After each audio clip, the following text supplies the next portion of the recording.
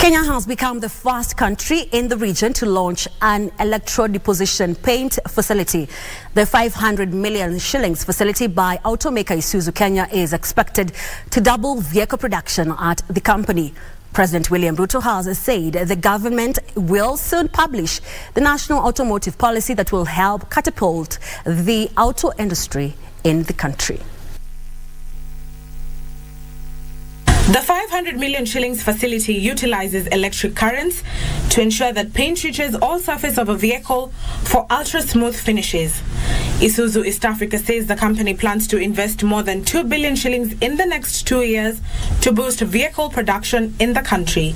Our commitment to manufacturing excellence, therefore, aligns well with the government's vision of the strong industry base and sustainable economic growth. Speaking at the Isuzu East Africa, President William Ruto has said boosting manufacturing is a top priority for the government. The president has said spurring industrialization through the automotive sector will provide more job opportunities, enhance skill development, and ensure reliable mobility.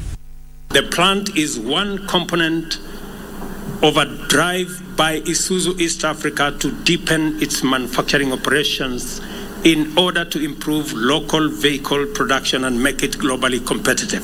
According to Isuzu East Africa Chief Executive Rita Kavashe, the facility will be used to paint tuk-tuks, motorcycles, as well as mini trucks. The Isuzu ED plant is also available to other auto manufacturers in the industry, including motorcycle and three-wheeler assemblers. Nduta Mokami for Prime Edition.